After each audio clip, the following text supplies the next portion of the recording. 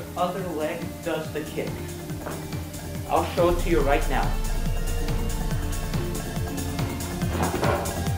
As you can see here, it's not that hard.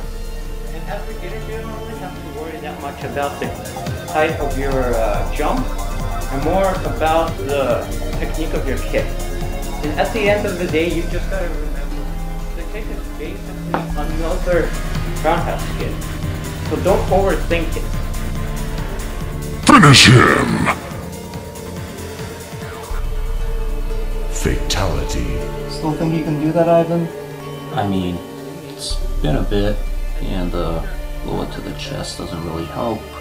But, oh man, that bullet actually did hurt a lot. Sorry for interrupting you, but all I remember is getting hit and then BAM! Well, Anton, you did scar Sergey before going down, so at least there's that. Yeah. Yeah, I did. Oh, and it's not my fucking name, Ali. Enough with your bullshit charade. Apologies, Jordan. One and only.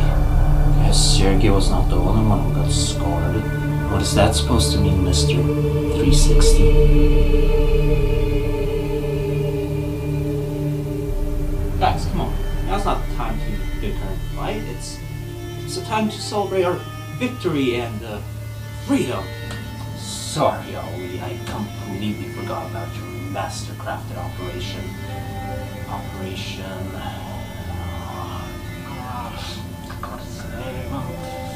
Burnout. Operation Burnout. Sorry. Speaking of, can I see that watch? Why? You know. Hey, chill out. I'll give it back. What the fuck? Why did it take so long? Well, Jordan, this might not register for you, but sometimes subtlety is required to accomplish a goal. You know, I hate being the devil's advocate for him, but I think he has a point. Why did it take so long? Weren't you the architect of the prison? True, the prison did sprout due to my unconscious thoughts, ideas, and emotions, which trapped me in a labyrinth of calisthenics and self-improvement. But I feel like the key word here is unconscious, because I only became aware of the prison once I hit burnout due to... So why did you not just obliterate it when you became aware of it? Are you done? Because I was just about to answer that question. Basically, when you find yourself in a canyon, you don't just pop out. You have to carefully navigate yourself out of it. And what makes it even harder is that the canyon is defended by soulless husks whose very existence depends on that canyon being there. I'm guessing the 6 husks were also developed unconsciously? You two have a lot of questions.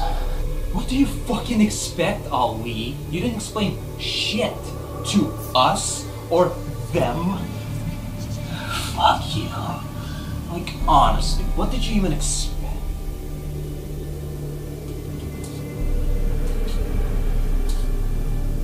Where did he go? Oh no, you definitely have a point. However, I could not risk anything getting out and jeopardizing the mission, goal, or whatever you want to call it. And what the hell do you think you're doing? Enjoying my newfound freedom. Worked long and hard for it. What about us? Of course, I always keep my word. Out of curiosity, have you ever traveled through time, space, and or my imagination? Are you on drugs? Wait, what are you even talking about?